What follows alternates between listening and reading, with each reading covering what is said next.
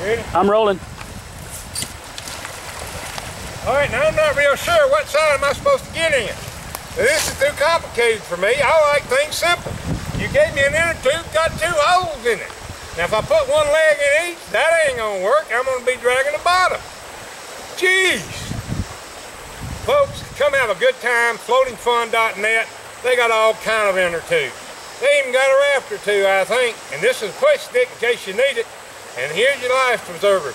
Because you can tell you might drown in this water. It's every bit of 6 to 8 inches deep. And theoretically, you can drown in 6 inches of water. But all kidding aside, it does get a little deeper in some places. But most of it you can stand up in. And it's a beautiful creek, as you can see. And September the 13th, the River Rat Race. Somebody's going to win $1,000. Now, whether or not that's you, it's all up to you. You can bring your own inner tube, or you can rent one. But you got to have an inner tube, and you got to have a life preserver. You don't have to have a push stick, but when you're stuck on a rock, you're going to sit there and say, why did I not spend $3 to rent a push stick? Or you can bring your own. Come on out, let's have some fun. Anniston101.com and floatingfun.net is the bunch that's doing this floating stuff, and it's really cool, so come check them out. And we thank you very much.